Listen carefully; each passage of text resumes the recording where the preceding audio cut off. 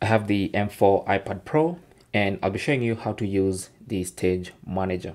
Now, the Stage Manager is a unique way of multitasking on your iPad. Just because you have so much screen real estate, you can actually do so many things together.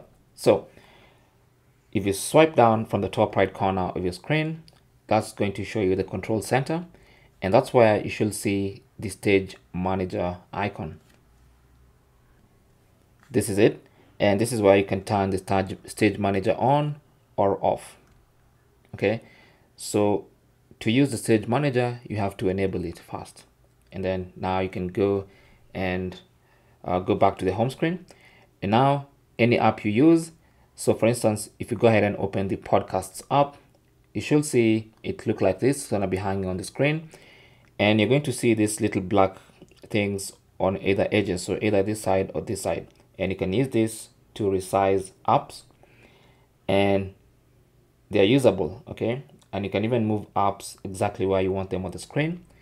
And on the side, you're going to see recently opened apps, and you can go ahead and open other apps. So for instance, you can open that, and you can also resize this one to exactly what you want it to look like that. There it is, and you can move it to this side. And then let's go ahead and bring back the first app that we opened, or let's go ahead and open the music app. Okay, so you can bring it here, and then also you can resize it, and you can have both apps right there. Okay, now you can make apps smaller, some you can make them bigger, but there's a limit to how far you can resize certain apps. Now let's go ahead and open the podcast app again. So let's bring this one here, and you can see we can actually go ahead and use any app that we want. You can bring it back. You can even lay an app on top of each other slightly, and you can use both apps. Now if you want this one to come to the forefront, you can just tap on it like that, just bring it to the front, and you can be able to use it like that. If you want to use this one, just tap on it, and it's going to come to the foreground. So that's basically how to use Stage Manager in a nutshell. All right, you can add other apps that will fit like that, resize them as well, and you can have as many apps as you want. Okay, and the iPad is powerful enough to let all these apps run without any issues. Okay, there's no jittering, no stuttering.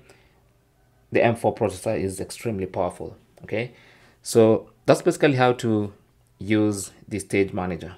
All right,